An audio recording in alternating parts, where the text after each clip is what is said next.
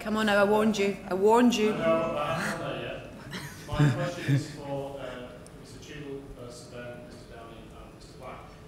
Did you rehearse that sequence heavily? Was a lot of it improvised? And how did the two of you bounce off each other with that reveal, that reveal? Okay. Shane, you want to start? Well, these are fabulously talented people who have the ability to make structures seem like improv. They knew the scene backwards and forwards, and they performed it, and they performed it in such a loose, wonderful way that it makes it seem like it's just occurring in the moment, and they're just dancing and thinking on their feet. No, this was, we covered it like every other scene. We shot it like every other scene. It's probably the truest to the script of any scene in there, and it's one of the best because of the talents of the people involved. And in particular, just seeing Sir Ben open up, and that was, at the end of that day, at the end of the shooting day, the crew spontaneously applauded after that scene. Gentleman in the first row over there. This follows on. So Ben, what was your reaction when you were handed a script which suggested that you were playing a man with more than a large streak of theatrical ham running through his backbone?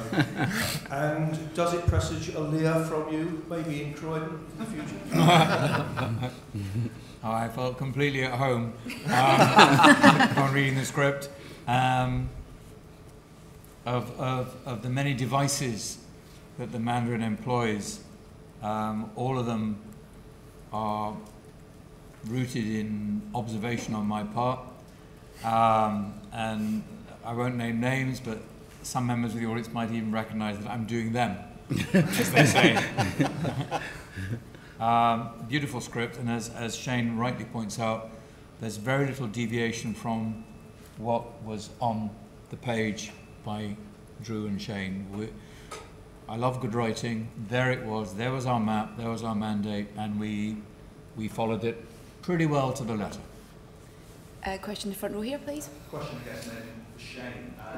Film and yourself are at the forefront of a wave of movies that are getting co-financed or co-produced in the East as well as the West. I wonder if you tell us a little bit about your experience in many ways a trailblazer for what's coming over the next few years. I don't know that I'm at the forefront of that. I think that this movie represented an opportunity to strike a deal and do a co-financing thing. It's not something I know a lot about. It's something I let other people negotiate, and then I sort of participate as needs be. And I think it'll be interesting to see the way that this is co-released with a separate version in China and one here. I think it's all fascinating stuff, but it's way over my head, frankly, in terms of giving you any predictions. Young gentleman in the front row there. Sorry. Hello, my name is Jan. I'm a student at Royal Hall University of Mountain Media Arts Department. First of all, I would like to thank you all for making such an amazing film. It's a great honor to Ironman's legacy and 50th anniversary. I have a question for Mr. Downey. But first of all, sir, I think you're one of the most extraordinary actors of our time. I've seen all of your films since Bound, and I would like to thank you for the futures. My question is,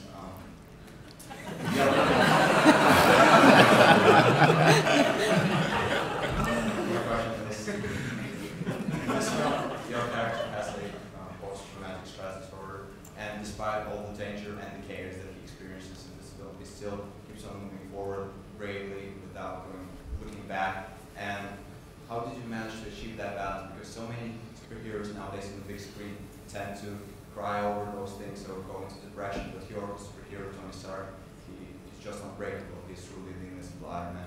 How much did you pay him? How much? How much did you pay him? This is definitely just say how much you paid him. Let's have dinner. again, I think what I really liked about this was, you know, in a post-Avengers world, we just asked questions. Wouldn't he be a little bit freaked out? And then that wound up being part of the theme, you know? I mean, Sir Ben is right in that, you know, some of the stuff we didn't rest on our laurels, but we exacted it, you know, as it was. And a lot of the stuff, we were very flexible, and we were often talking about things. I think what Sir Ben isn't telling you is that there was other scenes and parts in the movie where essentially we would throw any and every idea we could at him, and he would bounce it back, and it could have been in the movie. Because he was throwing heat like it was the 6th game of the World Series, and he was the winning pitcher. And Don and I would just kind of play off that. But also with, you know, Gwyneth and I have made a habit of doing that with Tony and Pepper. And when Rebecca joined us, as she operates in both the past, Tony's past, she's kind of the prime mover of the story moving forward. All these things we try to be as flexible as possible. But the trauma thing to me was just, again, asking the question and getting away from this. We can't beat the spectacle of Avengers, so let's ask wouldn't it actually be like this if we were back in Tony's world? Thank you. Great. I adore you. Just along from where you are, the microphone, and then we'll come to you, sir. Hi, Ben from Men's Fitness Magazine. I've got a two-part question for Robert. Can you hear me? Yes. A two-part question. You're in great shape for the film. Was there anything specific you did in terms of training or gym work to get in shape for the role? And then the second part, of all the film roles you've done, which was the most physically challenging and why? I'm required to say that I was doing some Tracy Anderson training, which Gwyneth Paltrow is central to. I hate to say it, Don is actually in better shape than I am. No. And he's more physically capable. But I'm not going to let it stay like that. No, it's true. When fitness magazines are asking me what I'm up to, that's what moves me. I want there to be no question that the dialogue between Don and I on who's more fit is going to end with Iron Man 17. Old guys jacked up on growth hormone. That's it. I think any of us could say that who've been around before. So I think for Don and Gwyneth and I, we all moved around more than we expected to. Yeah, I think this one was tough. Yeah.